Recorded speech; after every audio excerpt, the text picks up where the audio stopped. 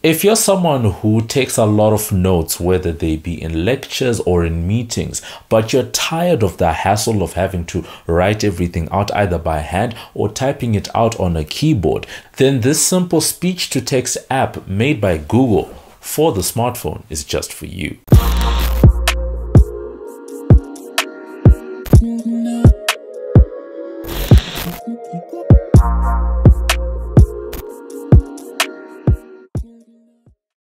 Hey, what up? It's your boy MobbJustice back again with another video, and for today we are getting into an app called Google Recorder.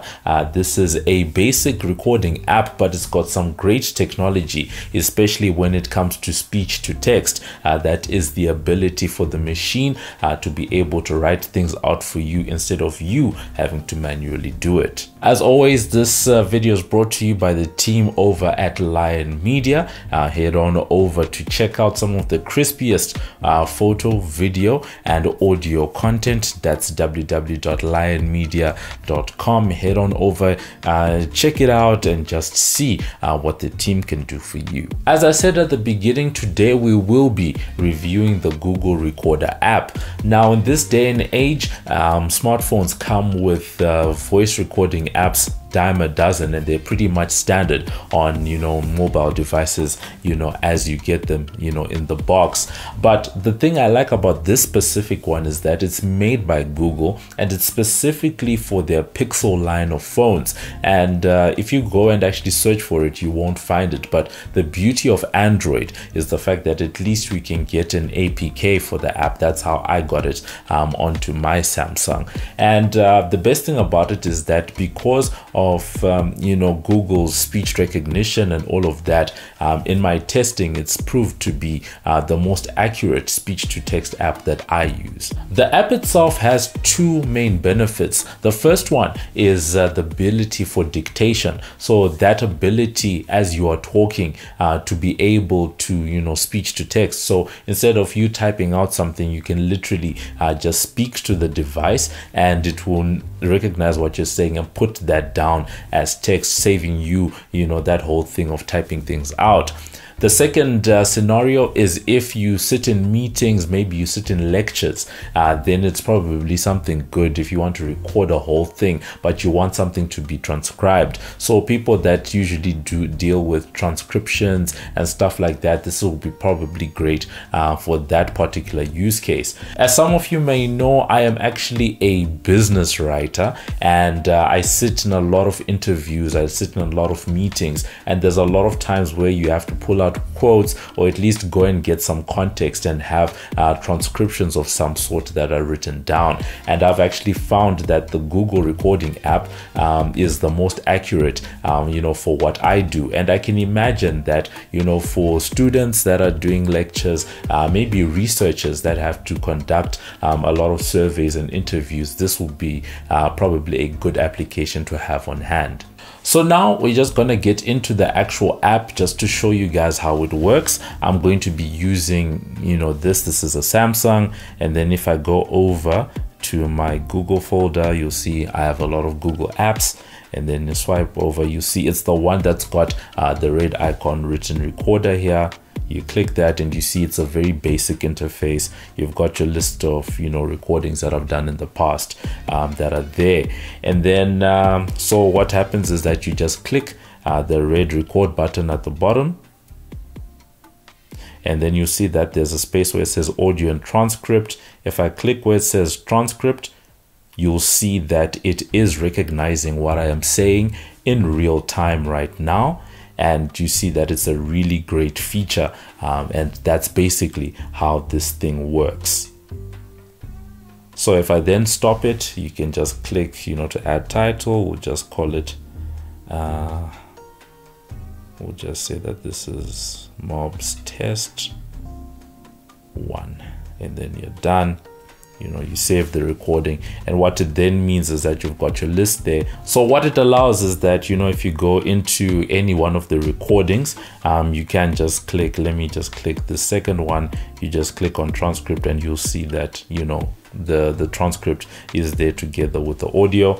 And then what it then allows you to do is that you can just click you know, and have your different options, whether you want to rename the thing, but sharing, you know, go to a computer, stuff like that. And if you say you want to share, you know, it gives you the ability to share either just the audio file, the text file, or, you know, both the audio and the text. Now, as great as the Google Recorder app is, there are a couple of limitations that I've found, you know, through my own usage and testing.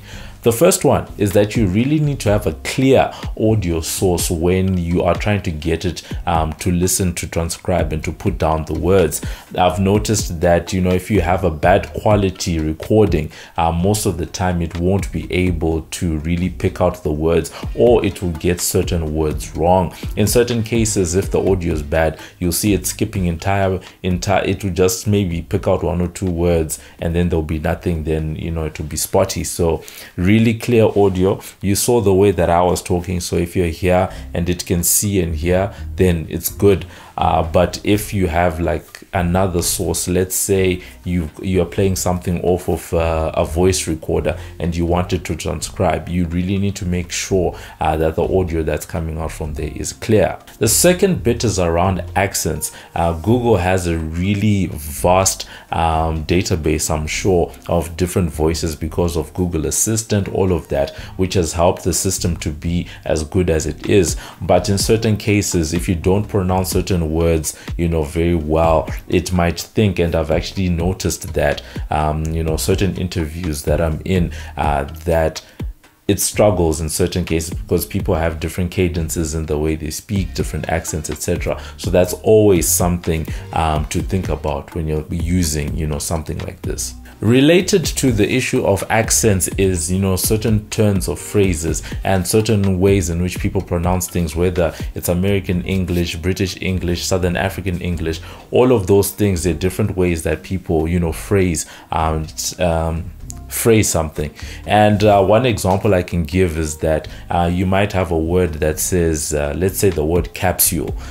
If you pronounce it in a certain way, it might think you said the word cap and stool, right? Just, you know, as an example of what I'm talking about. So the pro tip, you know, because of the limitations I've just pointed out, is that once you have a recording, you've got your transcript, you've got your speech, usually it's best to then play back the audio just to check that it got you know, the words correct, especially if it's something where you require a completely accurate transcript to be there. It'll probably save you a lot of time because you're not having to type, you're literally just checking that the machine was able to get the words correct. Now, whilst we're here talking about the Google Recorder, it's certainly not the only voice recorder app that's out there. We've already mentioned the fact that you know, many smartphones now come with a stock app of some sort. Many of those stock apps actually have that ability to do speech to text. I will use the example, you know, over on the Samsung,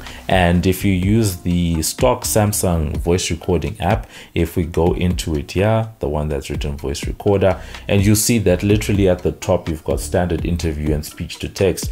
You press the record button and you should be able to start transcribing whatever's being, you know, whatever's being said to you. And then the other one, not necessarily something that's going to transcribe for you, but I do remember a couple of weeks ago we did speak about the Google keyboard, and the Google keyboard has, you know, quite a cool speech to text system. So that's more about not having to type and rather having the machine type something out for you. If you have an iPhone, you can actually use the Notes app to do something like this, not necessarily the voice recorder app. So if we go into the notes here, you just start this and then you go into starting a note. So as you can see, if we start a note like this, if you click at the bottom here, you see the mic icon that's there, and you can start the dictation and also use it to also write what you want to do. As you can see, Siri is trying to figure out what is going on. Yeah. Now, one of the biggest disadvantages, you know, for both the stock Samsung recording app and the stock Notes app on iPhone is the fact that they both need to be connected for them to do the speech to text thing. So if I came here, you'll see that right now I've switched off the internet connection on the iPhone, and you see that even the little microphone icon has actually been grayed out because that's not possible. And then if you go over to the Samsung, you then see that we have something that just says, no connection, connect to Wi-Fi or enable mobile data and then try again. So that's actually another win for the Google, recorder, because this one can actually work, both online and offline, and you want to be able to have that flexibility. But once again, you can just go ahead and check the various app stores. There are a lot of different options that are out there, but I just thought it would be good to highlight some of the ones that are stock, and a really great one, which is one from Google. So in conclusion, the technology is really great, and I'm really glad to see more and more of these speech to text systems coming to the fore. The technology is nothing new, but what I'm glad about is that as more and more people use these things, it recognizes more voices, more accents, more turns of phrase. It does get better and better. And for now, I would say that on a consumer level, the Google one is the one that I found works the best. I just hope and wish that Google would actually make this recorder app available to all Android devices, maybe even on the iPhone side. Right now it's still an exclusive for their Pixel line of phones, but at least we can get APKs for something like that. So that's been it for this edition. You can let us know, are you someone who transcribes a lot? Are you someone who has found themselves having to sit there, pause, play, rewind just to type out the correct things? Or are you one of those people that's found themselves having to maybe hire someone who can transcribe? Or have you paid for other apps to do something like this? You can let us know in the comments, and I'll catch you guys in the next video. This is Muffs Too Much, and you're watching MobbJustice TV. Like us on Facebook, follow us on Instagram, follow us on Twitter. We're there on YouTube. Thank you for watching our video. Subscribe.